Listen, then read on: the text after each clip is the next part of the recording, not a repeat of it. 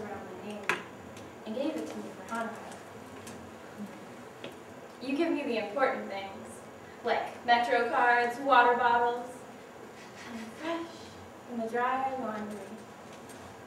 You share your thoughts, your goals, and your summaries of current events. You're my speed dial Wikipedia telling me everything I need to know about everyone. And I prefer your warm voice to the buzzing of my computer.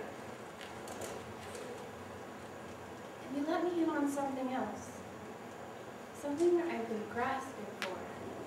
Stories of Ishmael and Isaac, the fasting of Yom Kippur, lit candles with me on Hanukkah, and you took a pen and a Starbucks cup to teach me my grandfather's alphabet.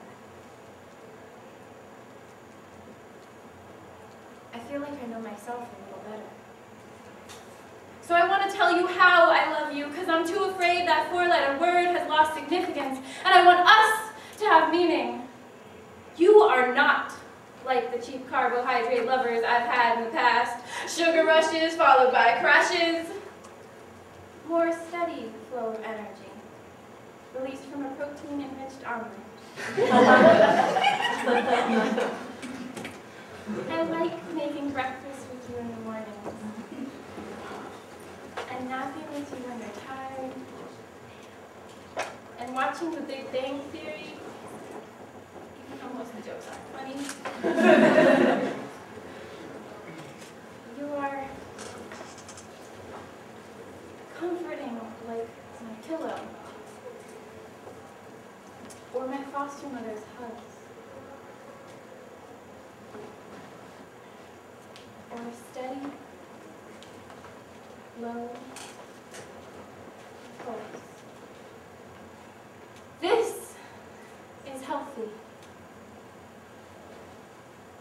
So I hope you know I only call you fun and licking to make your gorgeous blue eyes forget that they could have anything they focused on.